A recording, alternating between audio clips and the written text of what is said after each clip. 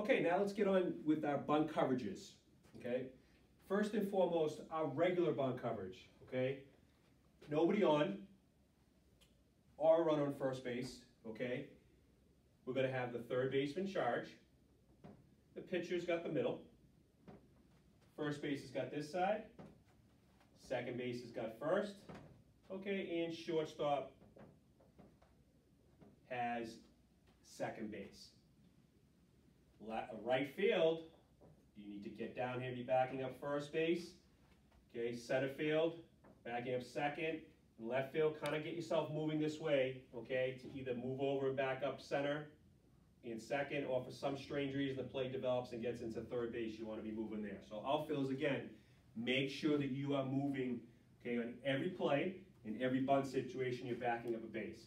So that's our regular bunt coverage. If we don't call anything, or if we say regular, that's the coverage, okay? So with nobody on, there we are, okay? With a runner on first, it's the same situation, okay, with our regular bunt coverage. Okay, one thing I do want to talk about is that on our regular bunt coverage, with the runner on first, okay,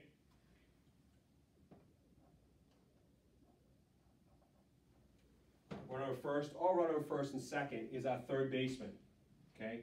They're crashing here, but if the ball is not bunted to them, they need to come back and cover the bag, okay? So make sure that they're aware of that. The other thing too is that we got to make sure as a third baseman that you're kind of angling, okay, as you're creeping and get ready to bunt, you're kind of angling when there's a guy at second base to make sure that they're not stailing on you. So if you're just like this, okay, they may fake bunt steal on you. If you're angling, you can see that. You can see that guy going and know you got to get back and cover the base. Okay, so that's our regular bunt coverage.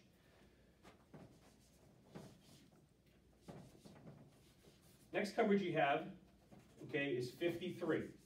Okay, and this would be with runners on first or first and second.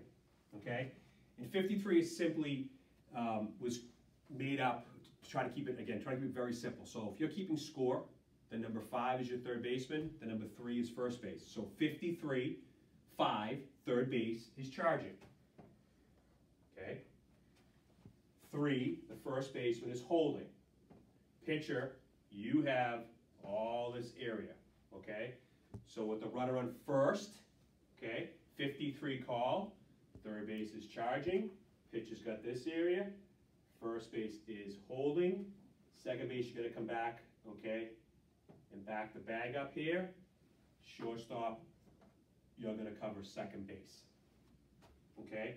Again, if the ball is not bunted, third baseman, okay, with the guy on first, if the ball's not bunted to you, you better get back and cover that bag. Because right now the shortstop's going that direction, so you got to cover that bag.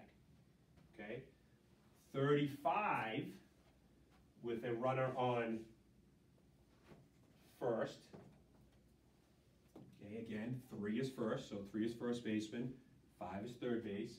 Okay, so 35, the pitcher's going to charge. The first base is going to charge.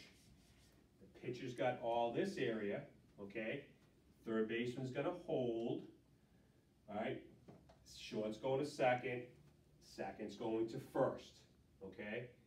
More likely we'll call this play, if we call 35, it's gonna be with guys on first and second, okay? Where we're hoping to get the out at third, okay? But it's not absolutely necessary, okay? So we may call 35 with guys on first and second, we'll have him crash down.